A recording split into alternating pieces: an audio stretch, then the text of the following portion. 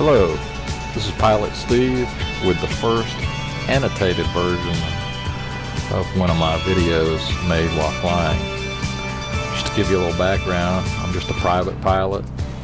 Been flying for 35 years and never was in the military, just decided to learn to fly on my own. What I thought I'd do is, for those of you not familiar with general aviation, is to go along with these podcasts or video casts, is to kind of give you a little narration of what's going on and give you a little perspective of what general aviation is like and what we have to do to fly. And just real quickly here, that's the takeoff roll. I've already done a run-up, and I'll explain that in another video cast. But the particular plane I'm flying, which is a Corvalis Cessna 400,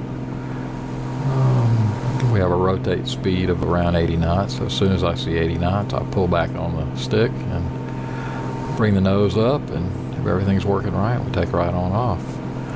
And here I took off to the east and had a traffic landing, so I was trying to get out of the pattern fairly quick. So my course was back to the northwest, so turned to the north and then to the northwest. You can see I'm going over some real nice homes and a golf course area here in Gulf Shores, and trying to get high as quick as possible so I don't give them too much noise going over. At about 400 feet, I have the flaps in takeoff position, which is all the way down. There's two stops of the flaps, landing and takeoff. And come on up to a normal position after about 400 feet above ground. And when I do that, I have to lower the nose just a little bit and let the speed build back up.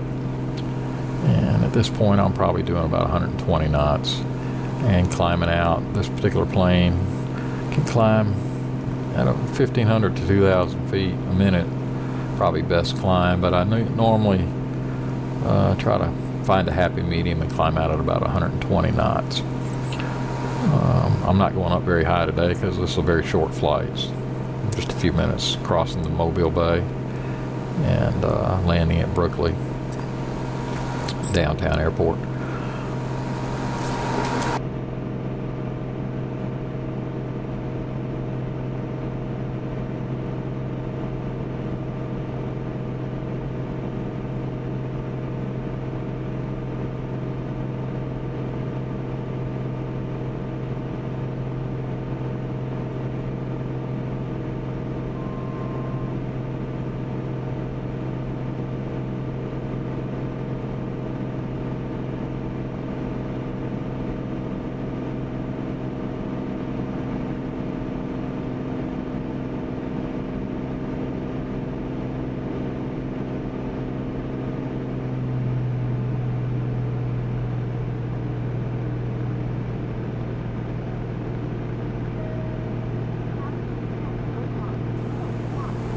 Pilot Steve back again. This is an early morning flight, so the summer haze hasn't built up yet, and the visibility is quite good this morning. And I'm coming up on what's called Weeks Bay. If you look at a map and look at Mobile Bay, on the eastern shore, on the eastern side of the bay, there's a little inlet, and it's called Weeks Bay, and it's more of a nature sanctuary than anything. And when I was a kid, we used to come up there and ski a lot. There was a place called Lulu's, which was a small eatery on the shore there. And at some point, the state decided they didn't want an establishment that served alcohol on state reserve property. So Lulu's moved to Gulf Shores, and it turns out that Lulu is Jimmy Buffett's sister. And she built a very, very nice place on the industrial canal in Gulf Shores by the Gulf Shores Airport, which is where my plane is based. And every now and then, Jimmy Buffett's known to drop in and give an impromptu concert. And of course, by the time everybody gets on their cell phone and texts their buddies and whatever, there'll be 2,000 or 3,000 people there in no time. But it's a lot of fun. Anyhow, you can see Weeks Bay here, and then off of Weeks Bay is a river called Fish River that has a lot of homes on both shores over in Baldwin County, Alabama. And we're progressing on here. I'm probably, I don't remember, but I think I'm about 2,500 feet today. I'm traveling westbound, so we try to keep our altitude at an even altitude, 2, 4, 6, 8,000 feet. And then I'm what's called VFR, Visual Flight Rules, which means I don't have a instrument flight plan file. And so under VFR conditions, which is today, you can see it's severe clear, we stay at it, going westbound, we stay at an even altitude plus 500. So 2,000 for westbound plus 500 for VFR. And that kind of gives us some separation from the IFR traffic, which goes at an even altitude westbound without the plus 500. So they would be at 2,000, 4,000, 6,000, whatever. And when I talk about general aviation, I'm normally talking below 18,000 feet.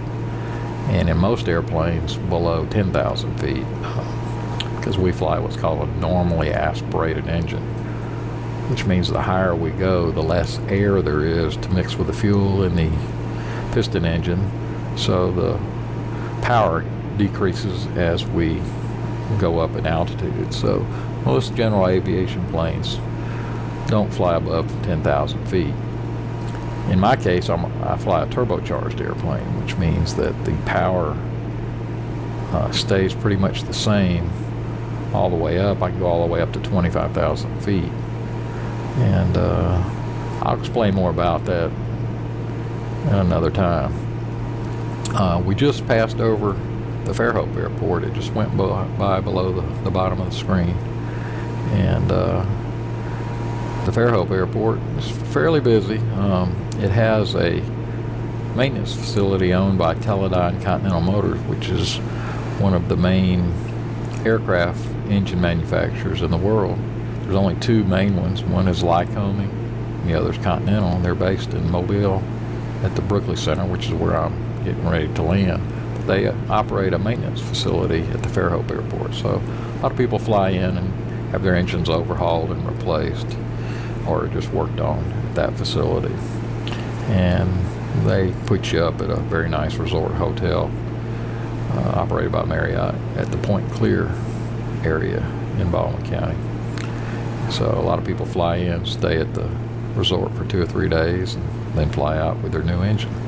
Now I've sped up the video here as I cross Mobile Bay so that we can get across a little bit faster and you don't have to watch just a bunch of boring water going underneath. That island that you see right there is man-made. That's where most of the construction that goes on in Mobile, when they have leftover debris and concrete and sand or whatever, they bring it out to the middle of the bay and dump it in that island.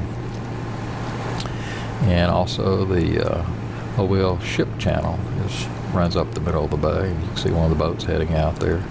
Quite a bit of port traffic. And at the top of your screen over there is Dog River, which is one of the main rivers in Mobile. A lot of homes on it. And we're coming up here and starting my descent. You can see the shadow of the plane. And now we're back to normal speed and getting ready to land at the Brooklyn Airport. This is a leftover World War II airport, and the runway is 2 miles long, solid concrete, 4 foot thick, and 200 feet wide. So this is one runway that I can land on halfway down if I need to. Almost can land on it sideways, it's so wide.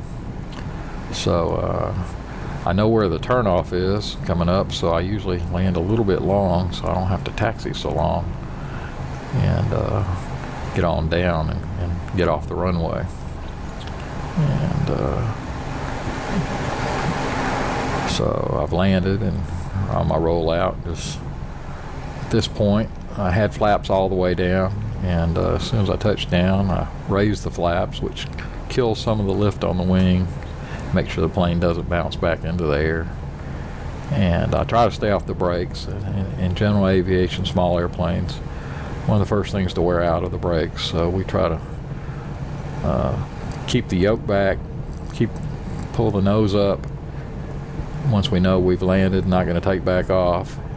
Put the flaps up, kill the lift, pull the nose up, and that's our aerodynamic braking, and that works real well. I very seldom touch the brakes until I get close to the end of where I need to turn off. And we have what's called differential braking, which helps steer the airplane.